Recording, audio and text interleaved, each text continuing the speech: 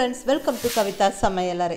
இன்னைக்கு வந்து நல்ல சில கிச்சன் டிப்ஸ் பார்க்கலாங்க. அதாவது நம்ம சமையலை வந்து சீக்கிரமாக குயிக்காக செய்யறதுக்கு ஒரு சில ப்ரீப்ரிப்ரேஷன்ஸ் செஞ்சு வச்சுட்டோம்னா நமக்கு வந்து சமையலுக்கு ரொம்ப ஈஸியாக இருக்கும், சீக்கிரமாக செஞ்சிடலாம். ஃபஸ்ட்டு டிப்பாக வந்து நம்ம ஜிஞ்சர் கார்லிக் பேஸ்ட்டு செய்கிறது பார்க்கலாங்க. இது ரொம்ப அவசியம். ஒரு சில டிஷ்ஷஸ்க்கு வந்து நம்ம கண்டிப்பாக சேர்க்குறோம். அப்போ தேவைப்படுறது 1 ஸ்பூனோ 1.5 ஸ்பூனோ. அப்போ உடனே அரைச்சிட்ருக்கறக்கு ஒரு நல்ல குவான்டிட்டி வந்து நல்லா செஞ்சு ஸ்டோர் பண்ணி வச்சுட்டோம்னா நம்மளுக்கு ரொம்ப யூஸ்ஃபுல்லாக இருக்கும். நிறையா பேர் வந்து இதை ரிக்வெஸ்ட் பண்ணிகிட்டு இருந்தீங்க, நீங்கள் எந்த குவான்டிட்டியில் வந்து ஜிஞ்சர் கார்லிக் சேர்த்து அரைச்சி வச்சுக்கிறீங்க ஜிஞ்சர் கார்லிக் பேஸ்ட்டு, அது எப்படி வந்து ரொம்ப நாள் கெடாமல் ஸ்டோர் பண்ணிக்க முடியும்னு சொல்லி ஷேர் பண்ணுங்கன்னு சொல்லி கேட்டிருக்கீங்க. ஸோ இன்றைக்கி அதை பற்றி பார்த்துடலாங்க. இப்போ தேவைப்படுற பொருளெல்லாம் எடுத்து வச்சாச்சுங்க. மெயினாக நம்மளுக்கு தேவைப்படுறது பூண்டு, இஞ்சி. நல்லா வந்து ஒரு 200 கிராம் பூண்டு வந்து எடுத்துருக்கிறேன். நல்லா அதை க்ளீன் பண்ணி வச்சுருக்கிறேன். அதே மாதிரி இஞ்சியும் வந்து 150 கிராம் இஞ்சி அதை எடுத்துருக்கிறேன். இது வந்து பூண்டு வந்து நல்லா வந்து செலக்டிவாக நல்லா மலை பூண்டாக நம்ம வந்து செலக்ட் பண்ணி வாங்கி வச்சுட்டோம். இஞ்சி பூண்டு பேஸ்ட் வந்து நல்லாயிருக்கும். நான் வந்து 200 கிராம் பூண்டுக்கு 150 கிராம் இஞ்சி வந்து சேர்த்து அரைச்சி ஜிஞ்சர் கார்லிக் பேஸ்ட்டு செய்கிறேன். இது வந்து நல்லா இருக்குங்க டேஸ்ட்டு எல்லா சமையலுக்கும். இல்லை எங்களுக்கு வந்து இஞ்சியோட காரம் வந்து ஈக்குவலாக நல்லா இருந்தால் தான் பிடிக்கும் அப்படின்னா நீங்கள் 200 கிராம் பூண்டுக்கு 200 கிராம் இஞ்சியும் சேர்த்து அரைச்சி வச்சுக்கலாம். இப்போ நேச்சுரலாக நம்ம ப்ரிசர்வ் பண்ணுறதுக்கு வந்து ஒரு 2 ஸ்பூன் ஆயில், எந்த எண்ணெய் வேணாலும் யூஸ் பண்ணலாம். ஒரு ஸ்பூன் உப்பு சேர்த்து அரைச்சி வச்சுக்கிட்டோம்னா 3 மாதம் ஆனாலும் அப்படியே இருக்குங்க, கெடவே கெடாது. நல்லா அந்த கலரும் சேஞ்ச் ஆகாது, அப்படியே ஃப்ரெஷ்ஷாக இருக்கும் நம்ம ரெஃப்ரிஜிரேட் பண்ணி வச்சுக்கிட்டா. ஸோ வந்து இப்போ வந்து ஃபஸ்ட்டாக வந்து இஞ்சியை போட்டு நல்லா அரைச்சிக்கலாம். இது நல்லா இப்படி துருவின மாதிரி சுத்தமாக ஒரு சொட்டு தண்ணி கூட விடாமல் நல்லா வந்து இப்படி துருவின மாதிரி அரைச்சி வச்சாச்சு.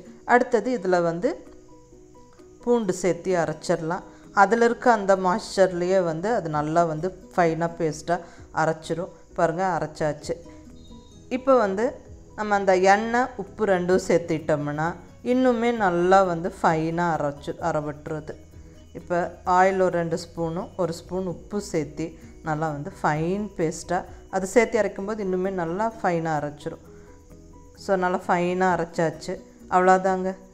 இதை வந்து நம்ம வந்து நல்ல ஒரு சுத்தமான ஏர்டைட் கண்டெய்னர், அது கிளாஸ் கண்டெய்னராக இருந்தால் பெட்டர், நம்ம போட்டு வச்சுக்கிட்டோம்னா ரெஃப்ரிஜிரேட் பண்ணிட்டோம்னா நமக்கு தேவைப்படுறப்ப நமக்கு எவ்வளோ தேவையோ எடுத்துக்கலாம். ரொம்ப நல்லாயிருக்கும், கண்டிப்பாக கெடாது, கலர் மாறாது, இப்படியே இருக்குங்க.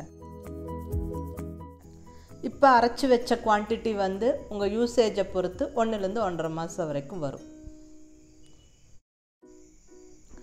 அடுத்தது வந்து தேங்காவை எப்படி ஸ்டோர் பண்ணிக்கலான்னு பார்க்கலாங்க. தேங்காய், உடைச்ச தேங்காய் வந்து நம்ம ஜஸ்ட்டு ஃப்ரிட்ஜில் வச்சுருந்தா அது எப்படி கெட்டுடும், அது வந்து தாங்காது.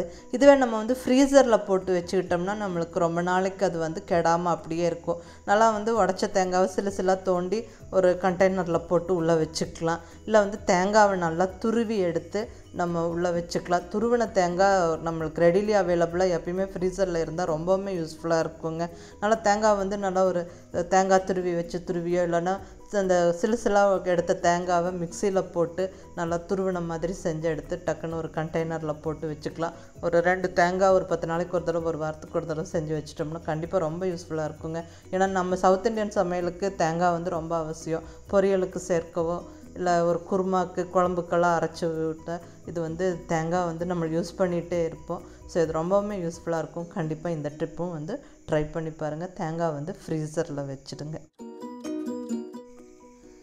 அடுத்த டிப் வந்து நான் ஏற்கனவே வந்து ஃப்ரிட்ஜ் ஆர்கனைசிங் வீடியோவில் மென்ஷன் பண்ணினதா, அதாவது ஊறின பருப்புகளும் முளைக்கட்டின பயிர் வகைகளும் வந்து நம்ம ஃப்ரிட்ஜில் வந்து வச்சுக்கிறது நல்லது. நம்ம டெய்லி அன்றாட சமையலில் வந்து அது யூஸ் பண்ணால் நல்லா ஹெல்த்தியும் கூட. ஒரு சில சமயம் ஊற வைக்கணும்னு நினைப்போம், பட் வந்து அது மறந்துடுவோம். இதுவே வந்து ஒரு வீக்லி ஒன்ஸ் வந்து இது ஒரு ப்ராக்டிஸாக வந்து பருப்புகளை ஒரு 2-3 வகைகளை வந்து நம்ம ஊற வச்சு எடுத்து தண்ணியை வடித்து பேக் பண்ணி உள்ளே வச்சுக்கிட்டோம்னா நம்ம ரெகுலராக சமையலையும் சேர்த்திக்குவோம். அது நல்லாவும் இருக்குங்க. அது நல்ல ஒரு காயெல்லாம் போட்டு பொரியல் பண்ணும்போது இந்த ஊறின பருப்புகளையும் வேக வச்சு அதோட சேர்த்து பொரியல் பண்ணால் நல்ல ஒரு ஹெல்த்தியாக நம்ம சாப்பிட்ட மாதிரி ஆகிடும்.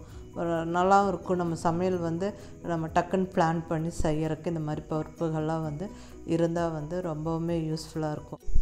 நம்ம அன்றாட சமையலுக்கு தேவைப்படுற நிறைய விஷயங்கள் நம்ம மோஸ்ட்லி ப்ரீ பிளான் பண்ணி செஞ்சு வைப்போம். அதாவது மாவாட்டி வைக்கிறது, அப்புறம் வாங்கிட்டு வந்து வெஜிடபிள்ஸ் எல்லாம் க்ளீன் பண்ணி அதை கரெக்டாக பேக் பண்ணி வைக்கிறது. அது எப்படி பேக் பண்ணுறது என்னங்கிறத வந்து நான் ஃப்ரிட்ஜ் ஆர்கனைசிங் வீடியோவில் நான் ஏற்கனவே போஸ்ட் பண்ணியிருக்கேன், அதை செக் பண்ணிக்கோங்க.